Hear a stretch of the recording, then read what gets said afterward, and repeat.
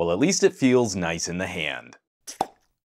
If you followed my channel at all, you probably have a pretty good idea of how much I really dislike Samsung as a brand. This isn't really a Samsung hater video as much as it is more evidence that we need to be doing a better job of benchmarking and testing our phones. I used to be the most obnoxious ride or die Samsung knight, but as they've been changing up their business model, they've been moving away from the types of products and the types of features that I really enjoy on our mobile pocket computers. My absolute favorite line of Galaxies were the Actives, but now they're all turning into incendiary devices as Samsung's mediocre batteries start to puff up on me. But the line of phones that always had my heart was the Galaxy Note. This was the crown jewel, the creme de la creme, everything in the kitchen sink with a focus on a specific kind of productivity. I don't really care what Samsung is trying to call this. This is a Note 22 and it's getting a very positive recommendation for me, especially for those niche consumers that want to do more with a phone. I've got lots of nice things to say about this phone. I don't have much positive to say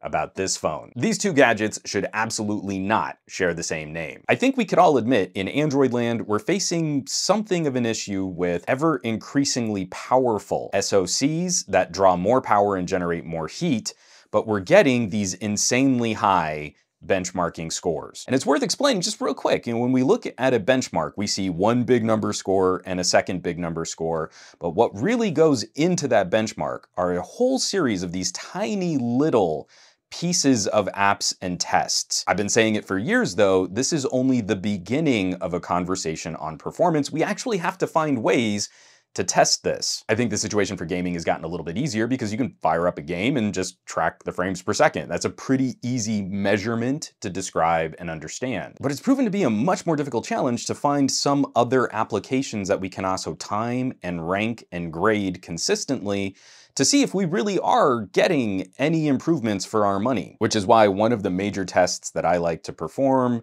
of course, you've seen it on my channel, is when we're talking about something like video editing and video rendering. Rendering a video is a sustained workload. It occupies the resources of the phone specifically, and that is one real-world application we can use just to see, have we been getting these performance improvements? Unfortunately, tests like these can be heavily influenced by major changes to the operating system. And I recently put out a video talking about Android 12 and all of the apps that are moving over into scoped storage and how that has impacted performance significantly. I've been using this same sequence, this exact same project file for years. Ever since I left Pocket Now, I created this 4K video timeline with a soundtrack and a watermark, transitions. You've seen it over and over and over again in my videos. This 1 minute timeline rendered out to 4K, this is a project that the OnePlus 8 Pro used to finish in 39 seconds. But after updates to the app taking scope storage into account, now the OnePlus 8 Pro takes roughly 51 seconds to complete the same project. The V60 used to finish in about 40 seconds, now it's taken about 50, and the Note 22 is hanging with the kind of performance we used to see on older phones before Google changed up how your file management worked. That's actually kind of a big deal. Samsung has done something really well here for this application, keeping it optimized where we're getting around the storage limitations of Android. That's a positive, that's a thumbs up. But of the several video editing apps that I liked to use, we always saw better optimization on LG phones with Power Director. LG phones have always performed phenomenally well, and this is one of my favorite video editing applications. I just like the plugins a little bit better. I think KineMaster has always had the faster rendering engine. You kind of pick your poison on what method of editing video you prefer. Power Director also recently switched over to scope storage, but when we rerun a video rendering test on Power Director between the LG V60 and the Note 22, this 2-year-old phone with plenty of battery wear and tear is still able to best the Note 22 by the tune of around 4%. And this is why it's so critical to get performance testing right. If you use KineMaster, man, you're in for an upgrade over older phones because of these recent software changes. If you use Power Director,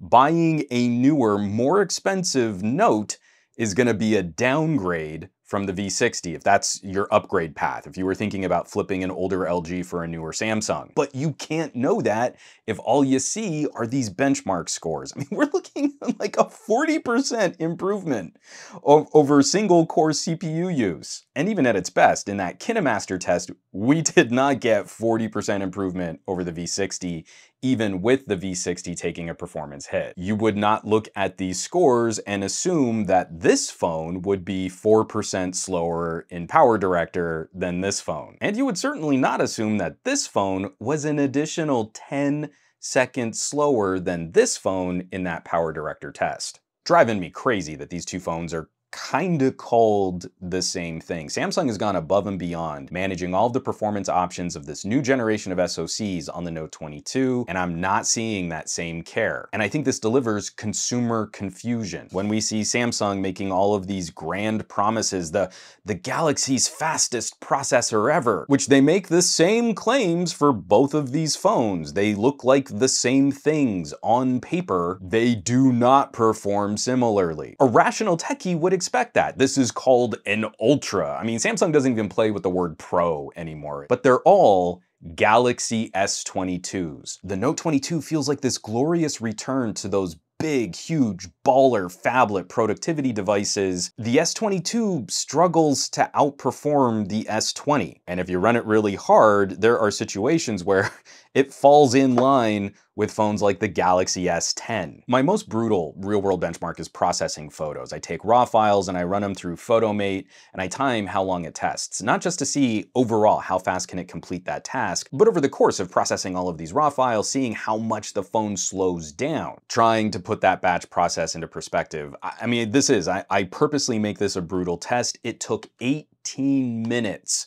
for the Note 22 to chew through all of those files. And the Note, running a super hot SoC, only throttled down by about 8% from the beginning of the test to the completion of the test. The regular S22 took over 24 minutes to complete the same task and throttled down over 20% from the beginning of the task to the end of the task. My Pixel 5 running a Snapdragon 765 was 5% slower than the Galaxy S22. Only 5% separates these two phones, and this phone is launching at a higher price than this phone started at. And what's also kind of crazy is the Pixel only throttled 1%, not 22% from the beginning of the test to the end. That means if you have any task that sustains for more than a couple minutes, after a couple minutes of use, this is throttling so hard, it's slower than a Pixel 5. Note 22 crushed all of these phones. Like, it's not even close. But the same generation of S22